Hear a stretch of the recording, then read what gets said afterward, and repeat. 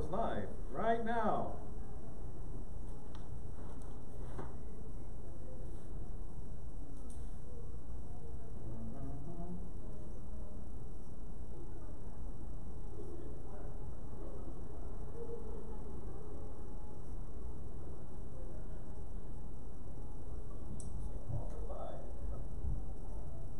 I think we can hear it.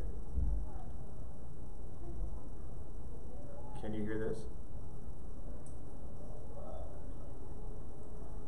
I think we can hear it.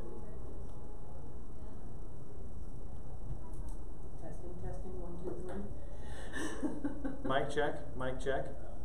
There are no mics in here. I think Mike is teaching Sunday school today.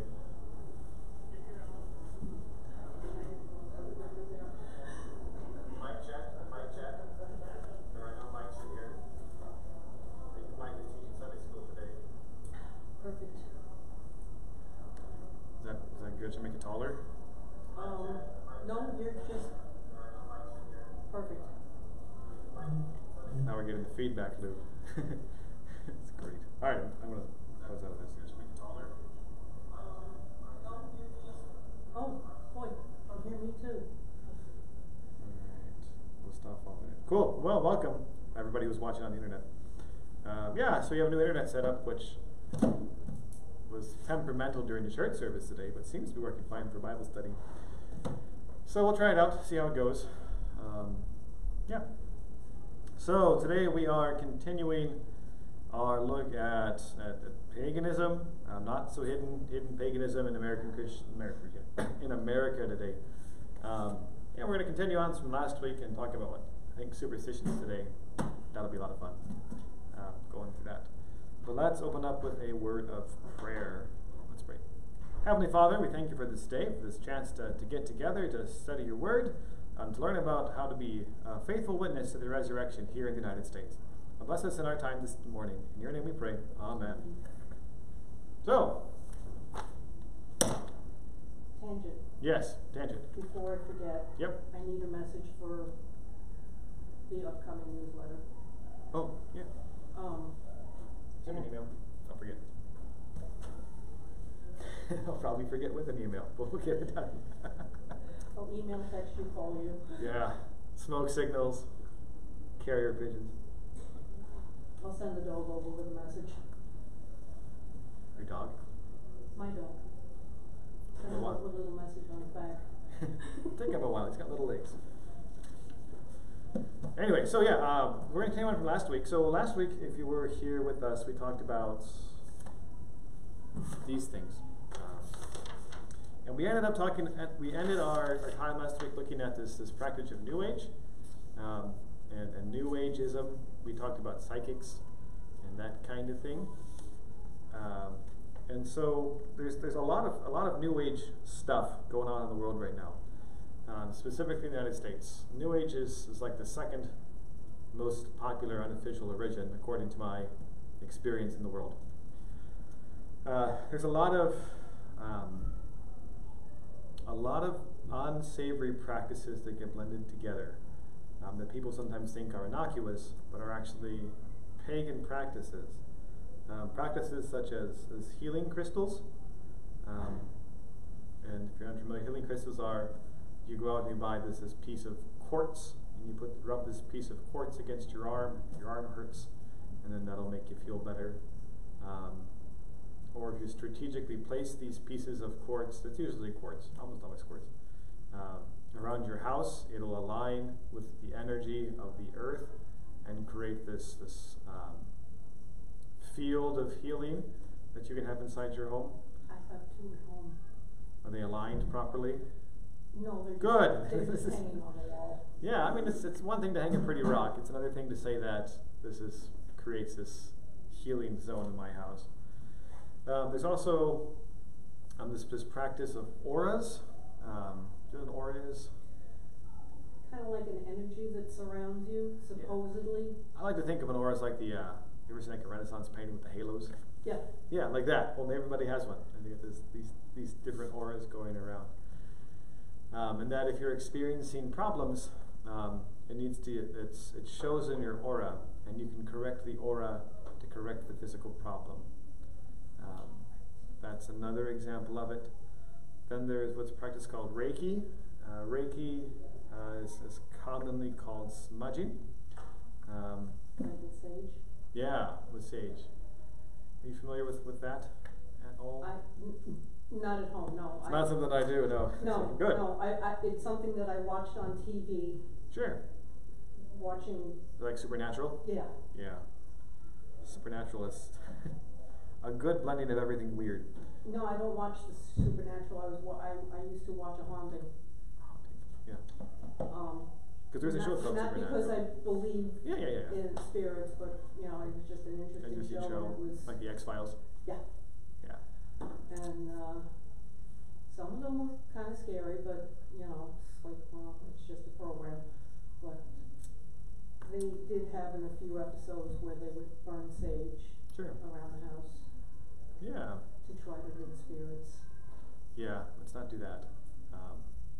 Might smell nice. I don't know. I've never burned sage. Let's not try. I burned food with sage in it.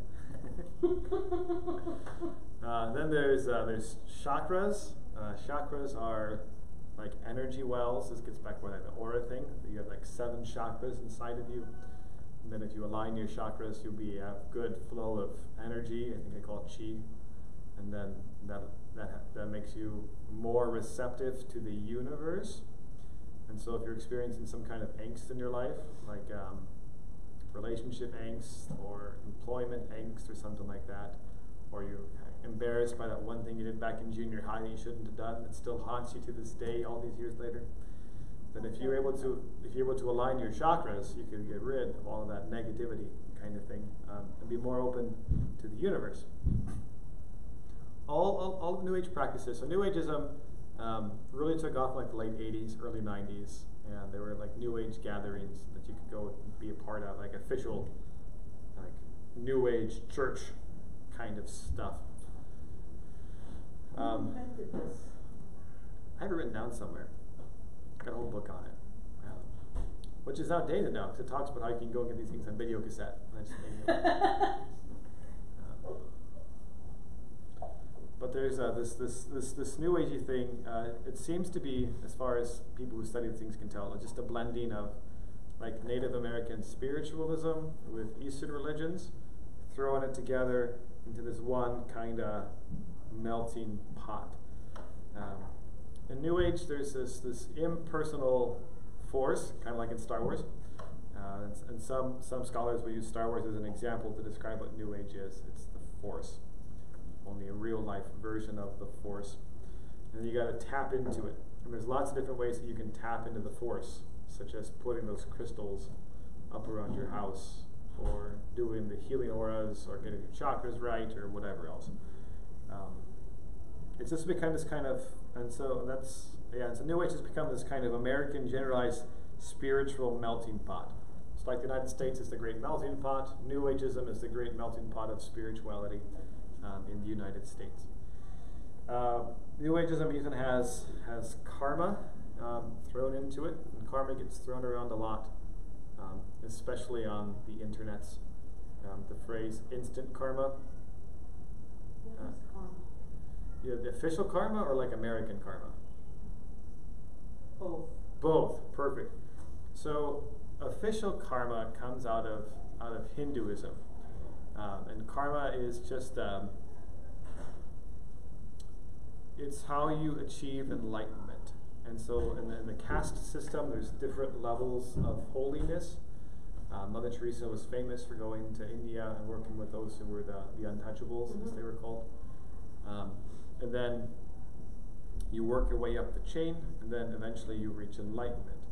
Karma is weighed at the end of your life, and it does the basis of all of your good things, your pious and holy things, versus all of your not pious and not holy things, kind of like on a big cosmic scale, and weighs it out. And if you have good karma at the end of your life, you'll move up when you're reincarnated. If you have bad karma, you move down if you're reincarnated. And so karma is the process through reincarnation by which you attain enlightenment. And so you strive to have good karma, to do more good things than bad things. And that's just not like good or bad things, but holier things. Do more pious-y things, spiritually things. Sounds Catholic. If you do enough of those things, you move up on the step, and you keep moving up. Otherwise, you keep moving down. And so one of the reasons why the Untouchables were Untouchables is because what did they do to get put on that low list? They must have been horrible people, and it's just that kind of system. They had bad karma. I think their only sin was being poor. Yeah, that's how we would see it, absolutely. And so karma and reincarnation go hand in hand. Now in the United States, karma has adapted, has changed to be oversimplified, kind of dumbed down, and just in everyday life. When the phrase instant karma has become popular. That's like, so you see somebody zoom past you on the freeway going 195 miles an hour, and then they pass a speed trap and they get caught. And you're like, aha, instant karma. Or somebody, what's the word? Somebody makes a bold proclamation that everything's going to work perfectly, and then it fails immediately, right? Instant karma. That kind of thing. And it's this idea of you get what you deserve, you get what's coming. What goes around comes around. Yeah, that kind of thing. But New Age takes karma and makes it more formalized. And those who adhere to actual New Ageism believe in karma, and they try to look to come back reincarnated as a better version, more spiritual, more holy, with the ultimate goal then of eventually sort of transcending, leaving the body, just becoming energy, being one with the universe kind of thing. So those practices are quite popular actually in the United States. A lot of people practice them.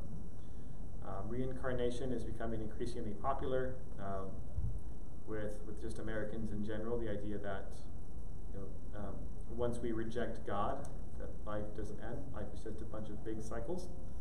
And so if you got it wrong in the cycle this time, you can come back and get it in the cycle next time, and that kind of thing. Yeah. The Hindu believe that though, don't they? They do. That you can come back in a different form. Yep.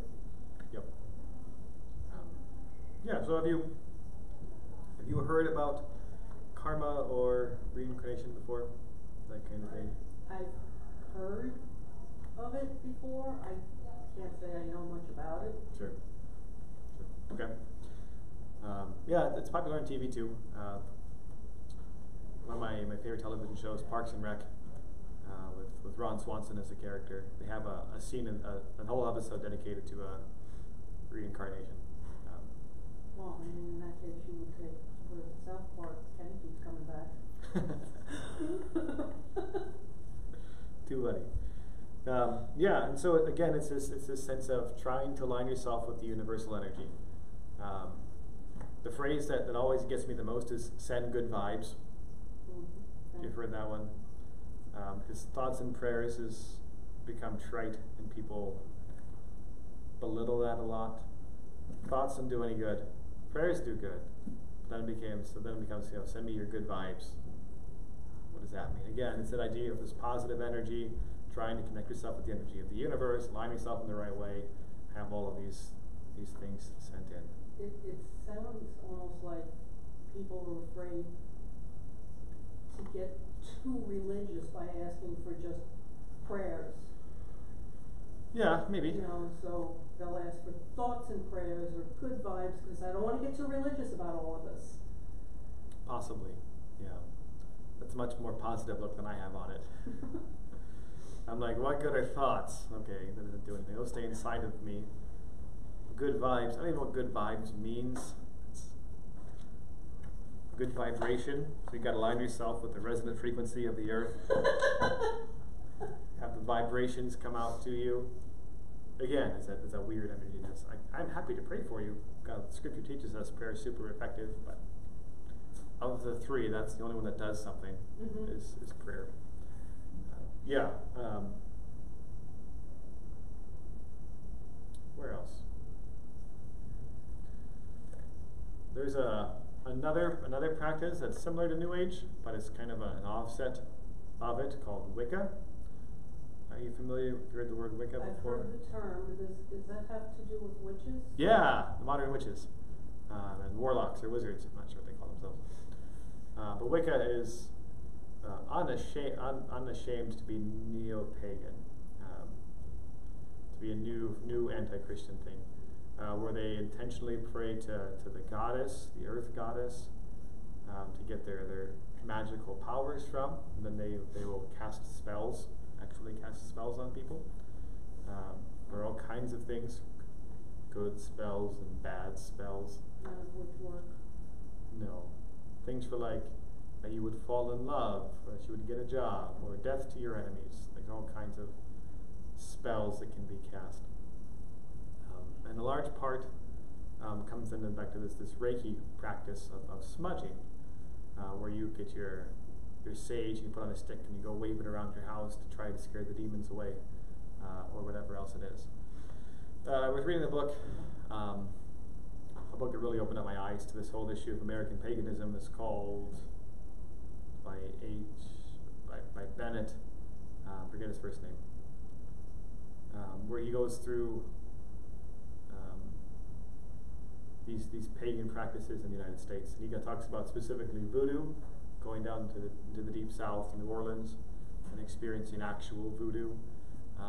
And then he talks about smudging specifically. He gives a story of this Christian couple. They were retired. They were traveling in their retirement. They went down to Arizona, and they were doing their thing in Arizona. Snowbirding, I think is the proper term. And they went and they visited this Native American center to learn about the Native Americans. And while they were there, a Native American shaman came out and was going to introduce them. This is how the Native Americans did things. And so he gave everybody a piece of sage and lit a fire, said some things, and everybody threw the sage on the fire. This couple included. You just participated in a worshiping ancestors, like a false religion, pagan thing. And it's so easy to get sucked into something like that, thinking, I'm just going to learn about it, or whatever, I'm just going to witness it. Then without realizing it, you are participating in these practices. Can you witness without participating? In other words, not necessarily throwing the sage in the fire, but just kind of standing back and watching? Learning things? Probably, yeah. I'm sure you can certainly learn about false practices, but we got to be careful that if we're learning about these false practices, that we don't start practicing the false practices. Same thing goes with voodoo. You went on the I think of New Orleans as a place where voodoo is practiced. There was that one Disney movie, the Frog Princess movie, where the bad guy was a voodoo doctor. I don't think I've seen it. Okay, it's a relatively new Disney movie, but the bad guy is a voodoo witch doctor kind of guy, but it's an actual thing. I'm surprised Disney would make such a movie. It wasn't a very good movie. It had a number of failings to it, but it is. It's something that when tourists go down to New Orleans, they go down and they look for these voodoo places because that's the thing to go do. Well, probably shouldn't go and do that. That would be a poor practice. Okay, where are we? All right. Any questions so far? Not yet. Great. Most of that's review from last week. So then, neo-paganism, the whole, I had to summarize it, is worshiping the creation instead of the creator. And so you're looking to the stuff that's made instead of the one who made it. This is the most basic form of idolatry, where you build a statue, then you worship the statue that you built. And it's like, whether it's with Wicca, with worshiping the earth, and so now we're worshiping the earth rather than God who created the earth. Or with, I don't know, where you worship the energy of the universe rather than worshiping God. Yeah, cool. So neo-paganism, then, it sees nature as pure and humans as a curse upon it. And so the idea is to escape or transcend humanity, to transcend the world, to transcend creation. And so humans are kind of messing everything up, and so we've got to escape it. And how do we do that? By becoming one with the universe. By either reincarnating ourselves out of it, by being more pious and getting out of it. That way we can escape this, which is the exact opposite of Christianity, where in Christianity we learned that yes, creation is corrupt, but humans were intentionally put here to take care of it. Are we doing a bad job? Yeah, you can make the case at times that we are. We're definitely not perfect in how we're managing the earth. Things like pollution in the oceans, that kind of stuff. But humans aren't a plague upon the earth. The earth was created for humans to be on. And so it is a direct opposite of what God's plans were. And in fact, God is going to remake the world. We're going to get a new creation, a new world, one without sin. Yeah, okay. Great. Any thoughts, questions, comments, concerns? Not yet. I wonder if we have any from the internet. Check here.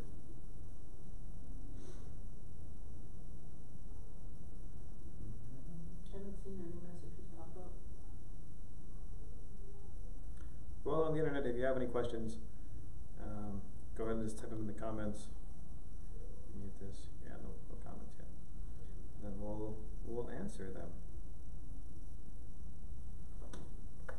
Okay. Moving right along then. Superstitions. Superstitions are probably one of the most common forms of paganism that people don't realize are paganism. And I just have here a list of common superstitions. Before we get to my list, do you have any superstitions that you hang on to? My mother did.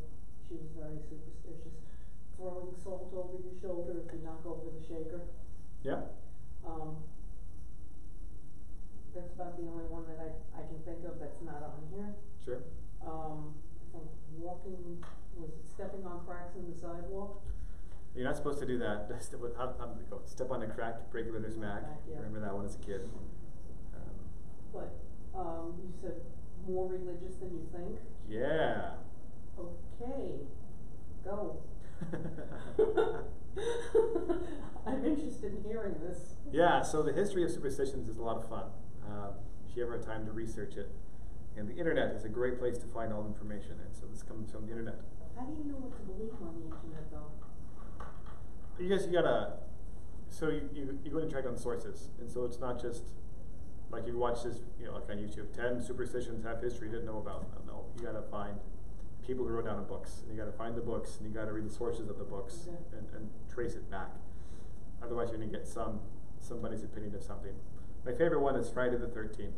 And when people don't understand the history of Friday the 13th, I can know that they have done exactly no research into trying to figure it out. Friday the 13th has the greatest documented history of why it's a superstition out of any of them. So before I tell you why Friday the 13th is a bad day, do you have any ideas why Friday the 13th is a bad day?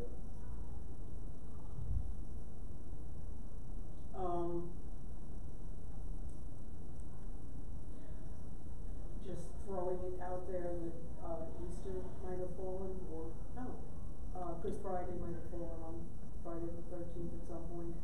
Yeah, that's a common thought. It's a good thought. It's a good bias thought. That's not the answer. Any other ideas? No. No? Okay. Great. Thanks for playing. I don't get a prize though, right? I can throw a pencil at you. No, so I was trying to figure it out, and I found this article that was published in a bunch of newspapers. It was just the same article, just reprinted all over. And all of them said that the number 13 was unlucky because there were 13 people at the Last Supper, and Judas Iscariot was the 13th one there. And so that's why that number was unlucky. And the Last Supper occurred on a Friday, and so that's why Friday the 13th is unlucky. But wait, you say, that's a problem because the Last Supper occurred on a Thursday. So that's how you can tell they did exactly no research into it. It's like, really? Yeah. But I mean, just it seems like, I mean, even now, skyscrapers don't have A 13th floor. Yep. Like, People. what is it with the number 13? Triskaidekaphobia is what it's called. That's the fear of the number 13. Yeah, it gets back to the Templars. The Knights Templar is where this comes from. And so the Knights Templar were the leaders were rounded up and executed by the King of France on Friday the 13th.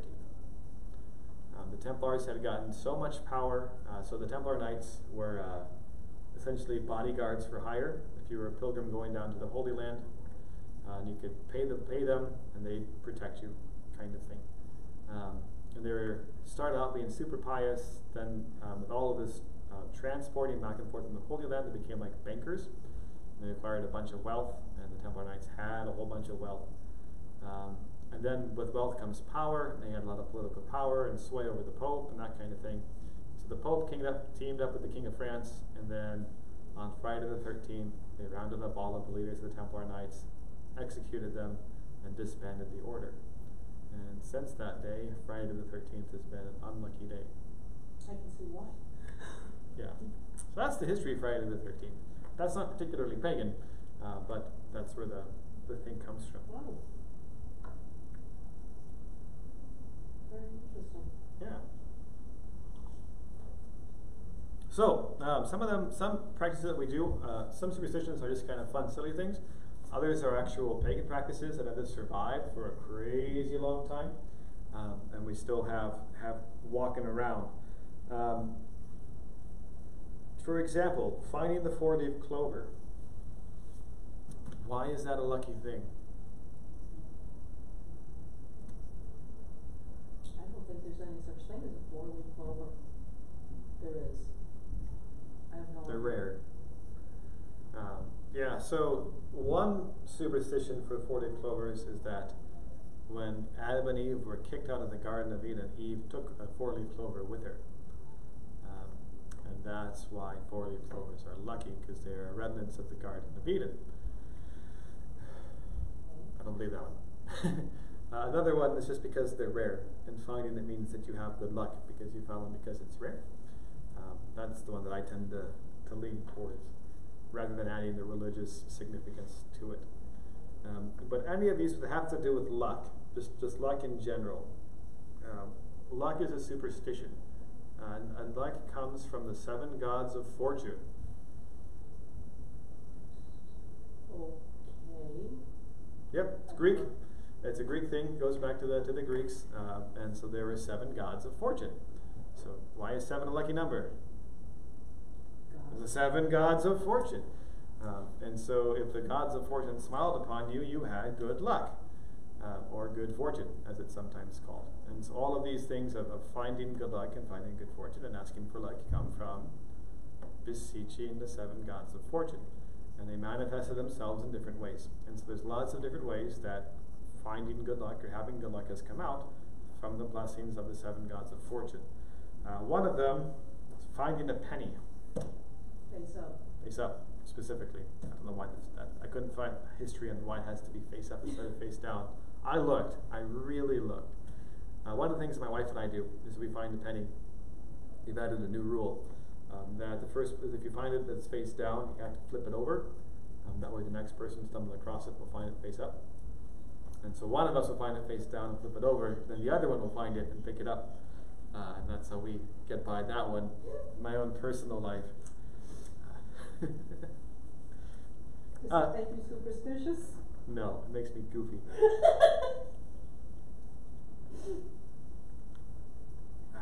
The only thing I can do for finding a penny, again, except from fortune smiling upon you, the gods of fortune smiling upon you, has to do with finding metal. Being able to determine where metal was a very lucrative business back in the ancient world, and still is today to some extent. If you found a gold mine in your backyard, that'd be pretty nice. Rich. Yeah, you'd say that you were very lucky. And so finding a penny would be a gift of metal from the gods. Is the loosest connection that I can find where that one comes from. But again, this idea of luck in general is it's asking the gods of fortune to help you. Does the Bible talk about luck? No, luck's not a thing. And so when we start asking for luck or looking for luck or trying to find luck, we're asking something that's just not in creation. There's no law of luck or attribute of luck that is there. Isn't that kind of like a false god? Yeah, and so it takes worshiping the stuff instead of worshiping the God. We're making this idol of luck, or, Vegas Lady Luck, whoever she is. That we're asking, instead of asking God for blessing, we're seeking out this other avenue, trying to ask for blessing. The biblical authors saw unexpected blessings as that, and that's how they phrased it, as unexpected blessings. They didn't use the word luck. In the Old Testament, in the sacrificial laws given to Moses, there's a whole bunch of things given out of when you're supposed to offer sacrifices. We're familiar with the big ones, things like Passover, when you sacrifice the lamb, on the Day of Atonement, when you sacrifice the goat, and so many more things. There's grain offerings and fruit offerings and sin offerings. There's another category of offerings called thank offerings. And the thank offerings, these are when you give thanks to God for the blessings that He's given to you. There's a whole host of categories of thank offerings. Thank you for a child.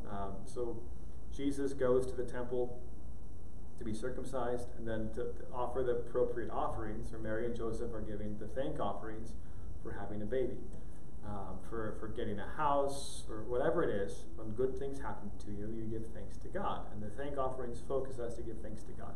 And there's a specific offering listed in there. I didn't write down the reference, but it's there. For unexpected blessings. And so where God blesses you unexpectedly, you will go to the temple and offer an offering for God giving this unexpected blessing. We tend to call that luck. So if you're lucky and you win the lottery or whatever it is, it's an unexpected blessing. And so it's better for us as Christians then to stop playing around with this idea of luck, where we're giving thanks to stuff, to chance, to probability, to the energy of the universe for providing me with these things, if we're New Age, to instead saying, thank you, God, for this unexpected blessing. Recognizing that all blessings come from God and God alone, not from some impersonal Star Warsy force of luck, but from God and God alone. And so we try to engage in these totems, like a rabbit's foot, or the four-leaf clover, or wearing the same orange camouflage shirt all the time when you go hunting, because it's brought in you luck every year over the last 20 years. Where did the idea of rabbit's foot being lucky ever come from? I mean, it wasn't lucky for the rabbit. So, true fact. As far as I was able to, again, in that searching, it's a fertility thing. Being blessed with kids. Because rabbits reproduce like rabbits. And so having a rabbit's foot would give you the blessing of more kids, which would be a lucky thing. And so I got associated with that. And knocking on wood. Ooh, that's a good one. We're almost there. We'll come to that one in a minute. Okay. But again, so luck is trying to give thanks for something other than God for blessings, rather than seeing blessings coming from God. Like horseshoes. You got to put the horseshoe up the right way so the luck doesn't fall out. Familiar with this one? Mm-hmm. Yep. There's again, blessings coming from the horseshoe rather than God. The horseshoe one has more nuance to it, which we'll talk about when we talk about black cats. But knocking on wood. So where does that come from? Any idea? It has to do with spirits again. Yeah, so there was this superstition that naming something will prevent it from happening. And the reason being is that you are now alerting the presence of spirits what your intentions are, and the spirits are going to try to thwart you. And so the evil spirits, or whatever it is. And so this is, again, it's a pagan practice where spirits dwell in a lot of different things, and there's bad spirits and good spirits depending on where they are. And one of the good places that spirits live is in trees, the spirits of the forest and that kind of stuff. And so when you would encounter, say, in a plan that you wanted to happen, and you know that the bad spirits are now alerted to your intentions, you would knock on wood because you wanted to awaken the good spirits who were in the tree to prevent the bad spirits from doing things to you. And so you're trying to get the attention of a good spirit to protect you and your plans so your plans come to fruition, rather than talking to a bad spirit who overheard your plans and is now trying to prevent them from taking place. And people actually believe this, correct? Yep. Sometimes they use the word fairies instead of spirits, like the gotta wake up the fairies, like Tinkerbell kind of thing. Or twig. Yeah. And so it's knocking on wood is to awaken the good spirits, that way they keep away the bad spirits so your plans can happen. Now, specifically, the Apostle Paul talks about talking about your plans. Only Paul brings it up in different terms. he wants us to, instead of saying that I plan to do this, or it's my intention to go to Thebes or whatever it is, he says, use the phrase, if the Lord be willing. So instead of knocking on wood and going around doing these things, he's like, you don't know what's going to happen in the future. You don't know about tomorrow. It's not promised to you. 10 minutes from now is not promised to you. And so if you're making plans for the future, keep God in mind. God is the one who ordains things and allows things to take place. As a pastor that I had growing up, I would say, one day God's going to whistle, and you're going to come home. And you don't know when God's going to whistle. And so Paul would say, use the phrase, if the Lord's willing.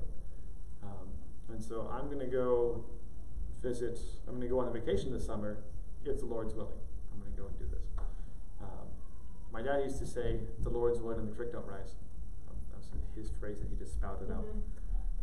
But again, it's that instead of knocking on wood to get the spirits, to make sure that the bad spirits don't thwart you, the appropriate way that Christians react to this is to say, I'm going to go and do this, Lord be willing.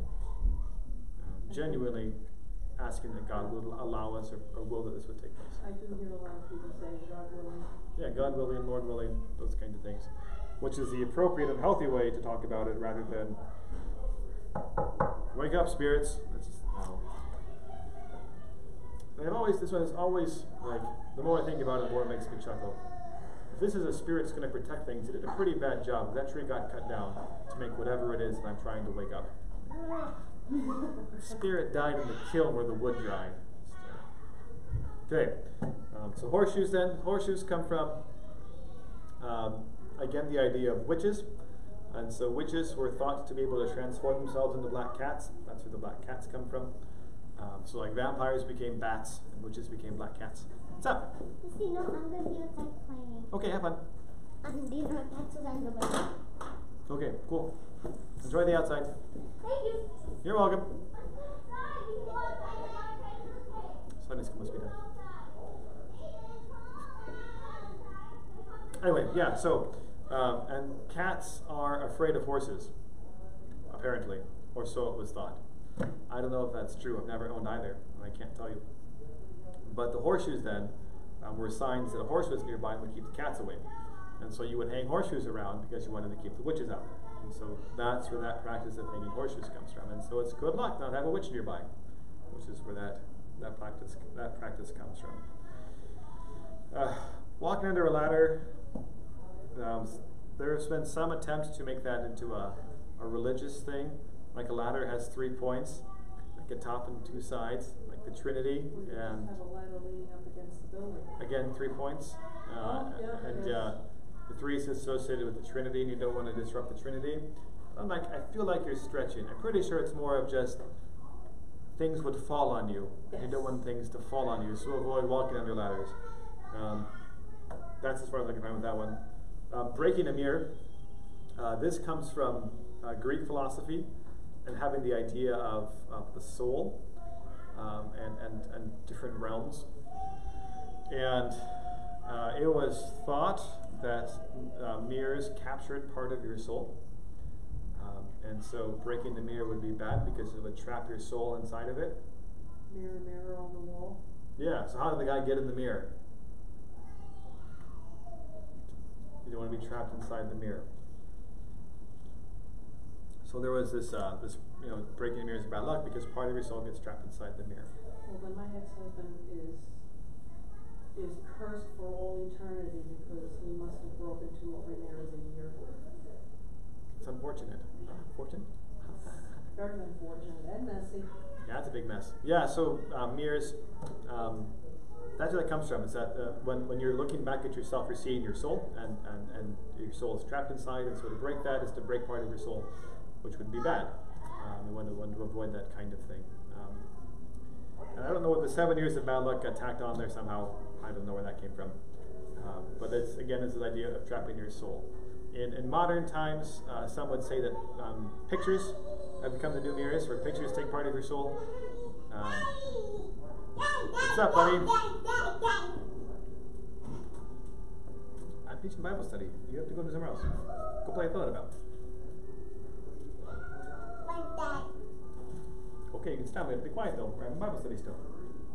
Yeah, so that's where breaking the mirror comes from. Black cats, because they used to be witches. Native Americans thought pictures took your soul. Somebody just posted. Yeah, some people thought that Native Americans would capture part of, not Native Americans, that pictures would capture part of your soul. Same kind of thing with mirrors. The same idea that because you can see yourself, you're seeing part of your soul, and so if you broke it, it would be bad luck. I'm glad you pointed. I've heard the Native Americans thing before as well, but I think there was a big superstition with just in general across the board when cameras were specifically new, because people didn't know the technology that was there. Like, where did this come from? How does this see me? But yeah, for sure, absolutely. Cool. What else do we have? Breaking a mirror. Talked about black cats. Talked about finding the penny. Talked about break a leg. Yeah. I always said good luck. So, when you're an actor and you're going on stage, you're never told good luck. You're always told break a leg. Why are you told to break a leg on stage? What? Why are you told to break a leg on stage? Why? Oh. Because actors are very superstitious people. You wish an actor good luck, and then like the worst is going to befall them. So you say break a leg in order to make it so you don't want to wish an actor to do well, because then they're sure to do poorly. That's essentially what it is. So you tell them to break a leg. Yeah. It's a superstition. It is a superstition. We're talking about superstitions today. And I was I'm still gonna probably tell people to break legs, Dave. Break legs? Josiah, don't break your leg. Only in the context of theater. Yeah, so there's actually a whole bunch of superstitions around acting. And a lot of it coming out of Greek mythology. Really? Yeah. I mean, all I know is break legs. Okay, you can go talk to Papa. Go by Mommy and go talk to Papa.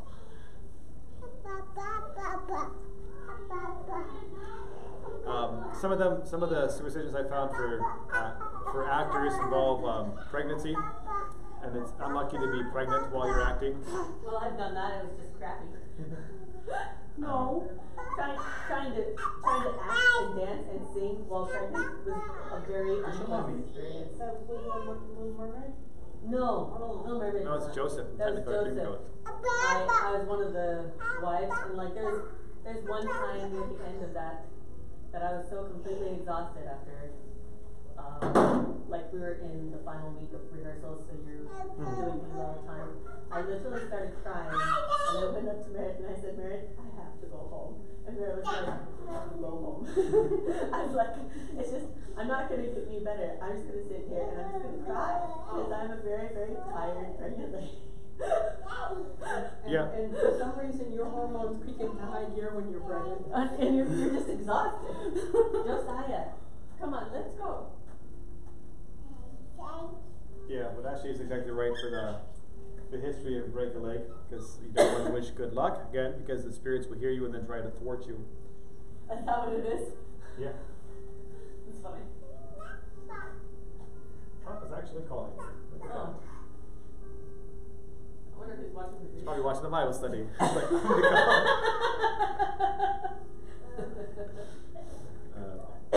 thank you, Papa. Now, is Papa yours or That's my dad. That's your dad? Yeah, so that's another one. We talked about Friday the 13th. And then we have the next one is wearing the same pair of socks so your sports team doesn't lose, or whatever piece of garment you're on. So this is my lucky hat. Every time I wore it, you know, the Chicago Cubs went to the World Series. So every time I wear this hat, the Cubs are going to go to the World Series. Again, it's this idea of trying to appease the spirits, that the spirits that have made this happen, and that if I can attract their attention in the same way, that they will reward me the same. It's with this religious experience. Blowing out birthday candles. I've never heard that as a superstition before. I thought it was just Make a wish. tradition. It's Papa. Yeah. So why do we put candles on birthday cakes? Tradition. Yeah, it's Papa. Go show Mommy. Go show Mommy. Come on, Josiah. Such a sweet little guy. Yeah, look at that. Yeah, I tried to track this one down, the history of candles on birthday cakes, and I found a tradition of worshiping the goddess Venus. And I'm not sure how true this one is. Love? Really? Isn't she the goddess of love? Yeah.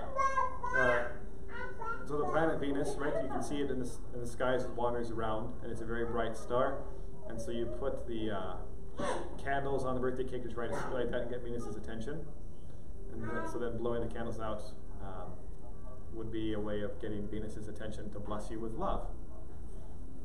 Oh, so like if you have one candle left on your birthday cake, means that you're gonna have one boyfriend in the next year. Yeah. That's kind of actually related. That's to that. that's where scholars think that the scholars that I found anyway think that it comes from. That was a funny. That's a funny thing. Trying to get Venus's attention. I don't know how true that is. That one sounds made up to me. That one sounds pretty made up to me too. It seems like a big stretch, but that's what I found. But yeah, again, blowing out your candles asking for fortune. You're not asking God for blessings. You're asking somebody else for blessings. Might as well be Venus. It's this idea that instead of giving thanks to God for unexpected blessings, we're now thinking that we blew out the candles on time, and that's how we got those blessings. For telling the sex of a baby by holding a needle extended from a string. I'm not familiar with them. That's definitely a superstition. I've heard it with a ring, not a needle. And I'm dating myself here. There was an episode of All in the Family, I don't know if you've ever heard of it, where Gloria was pregnant and somebody came in with a ring dangling from a string so that they could determine whether or not it was a boy or a girl. Yep, that would be a practice of divination.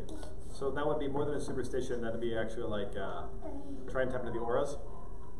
So that would, because the baby has its aura too, and so that aura is going to be pushing a mom's aura in a different way. And if the auras align and go one way, they then line to go somewhere. That would be my guess. It would be a divination practice. That feels more like witchcraft than it does like a superstition to me. Either way, should probably be avoided. Let's not do that one. Is that from a comment? Somebody wrote that one in? Yeah. Okay. Another one that I've heard of is holding your breath when you drive past a cemetery. Really? Yeah, have you not heard of that one? Cemeteries. Oh, what's that? I used to walk through cemeteries. Yeah, this was one that I knew growing up, and it's not unpopular. Is that evil spirits dwell in cemeteries? It's just a place where they like to hang out, a place of death or whatever. And so when you walk past or drive past a cemetery, you got to hold your breath. That way the evil spirits don't enter into you. That's actually one I've never heard of before. Is it, It's similar into saying bless you when you sneeze. Well, your heart stops when you sneeze, doesn't it? That one, so the bless you one comes from that when you're sneezing, you're giving up your spirit, and you want to make sure that a good spirit, your good spirit comes back, and not a bad spirit comes in. And so you say bless you when you sneeze. That way, good spirits come in, and not bad spirits. Okay. It's a superstition. Don't walk on top of a grave. Yep. That it's coming in as a message. Yep. Don't walk on a grave. That'd be another one. Similar kind of thing. You don't want to get haunted by a dead spirit. And so what does the Bible teach us about the dead? When you're dead, you stay dead. You die once, there comes judgment. And so people who are in heaven stay in heaven, and people who are in hell stay in hell, with few exception. If God wants to send somebody back, he can, but it's not going to happen walking on a grave. There's the example of Samuel in, I want to say it's 1 Samuel, but it might be 2 Samuel. I'm pretty sure it's 1 Samuel, where the witch of Endor conjures up Samuel's spirit. And Samuel comes, so King Saul's running for his life. God's not talking to him, so he goes and he finds this medium or this witch to bring back his spirit so he can ascertain the truth from God. So he's like, I want to talk to Samuel. He was God's prophet. He had my back. We talk to Samuel. So he finds this witch, says, I want to talk to the prophet Samuel. The spirit of Samuel comes back, whatever that means. And then the spirit's very angry. Samuel's like, dude, what are you doing? You know better than this. You're not supposed to do this. I'm not going to give you any advice, and in fact, you're going to die tomorrow. It's kind of a very sad message for not just you, but all of your family. And so Saul leaves dejected, and then he and his family die the next day. And so conjuring up spirits is the bad thing, no matter who you are, what you're trying to do. God's not pro, don't do this, he's not for it. But yeah, it's one of those weird stories in the Bible. There's any other superstitions that you are aware of? These are just there's throwing salt over your shoulder. That's like if you spill salt, you pick it up and throw it over your shoulder. I think you mentioned that earlier. I mentioned it earlier, but I had no idea what relevance it had. There's a couple. One is that it's valuable. That salt is such a valuable thing. It was unlucky to spill it. So to hear the phrase "worth your salt," worth it. Yeah. That's because salt is so valuable. People just get paid in salt. Okay. And another one is you spilled the salt because the devil was there next to you. Again, because salt's valuable, so you pick it up and throw it over your shoulder. You always over your left shoulder, because then it hits the devil in the eye. And so the idea is that you're fending off the devil who made you spill the salt because salt's valuable, and then you're trying to keep him out. So you throw the salt over your shoulder and it gets him in the eye. Like every cartoon that you ever watched has the two, like angel and guy that show up. Can this happen today, the spirit thing? Which spirit thing? There's a lot of spirit things. Which spirit thing? The Samuel spirit thing? I'm guessing it. Type in the comments below. You can elaborate. Type in your comments below so we can see what's going on. Oh, there'll be a delay here. I'm going to keep talking about salt while you type your comment in. Yeah, and so there's the two angels, your conscience and your other guy. And so Angel and devil, yes. Yeah, so you're throwing the salt at the other guy, trying to scare him off. The message was just, yes, so yeah, the Samuel thing. Yeah. Okay. So we don't know. It's a big maybe. And it's not something we're going to go researching because God specifically forbids us from doing it, and so we're not going to. Whether or not, there's all kinds of stories about people encountering spirits, and people are allowed to have their experiences, and I'm not going to take them away. Stories from a woman who was married for a long time, and then she was struggling with infertility. She and her husband finally have a baby, and they have the baby, and then shortly after having the baby, her husband and her child both die in a car crash. And now she's left alone all again. This is a super tragic situation, but situations like that do happen. And she is just struck by grief. And so every night for a week, when she goes to bed, there at the foot of her bed is her husband holding the baby. And they talk for a while. And the husband says, "It's okay, I'm up here in heaven, the baby's up here in heaven," and they're able to have that. And Spirit says, God says, I can only do this for a couple more days. Something like that. Did that event actually take place? Could have. We don't know. But the person would say, had this experience. And could it just be this person being so grief is hallucinating? Maybe. We don't know. But we're not going to go and investigate it. That's not what we're supposed to do. Going and seeing mediums and psychics and those kinds of things, you're going to run into one of two problems. One, they're fake, which is the most common situation, and they're just going to swindle you out of your money. There's a whole science to being a fake psychic that you can get a part of. There's actually a challenge out there by a guy who's offering $1 million to anybody who can prove that they're a real psychic. And I'll talk about that next time we meet. I'll find a video and I'll share it with you. It's a lot of fun to watch. He disproves that whole psychic thing. But the second chance is you find, the 1 in a million who's a real psychic. And by that I mean they're interacting with dark spirits. And you want to avoid them too. You don't want to be interacting with dark spirits. As we saw last week, we read through that chapter in Acts, where there was this fortune teller who was possessed by a demon who was making a bunch of money. Then the apostles cast the demon out, and so they throw the apostle into jail because he took away his source of income. And so demons are real, demons possess people. And so you're either going to find the one who's going to swindle you, or you're going to find the one who's possessed. And either way, you want to avoid that situation. So yeah, could it happen? I'm going to say probably not, but I'm not going to go and try to prove myself wrong. Nor should you. Stay away from those kinds of things. Like, the danger of talking about this is people are going to get curious and be like, oh yeah, I'm going to go figure this out. I'm going to go find it. I know I'm going to go down to my local street corner to the sign that says palm readings and figure it out. Well, what you're trying to do is you're trying to it's like, if I can prove that demons are real, then I can prove that God is real. Because if that spirit's real, then I know that God's real. It's a twisted sense of logic.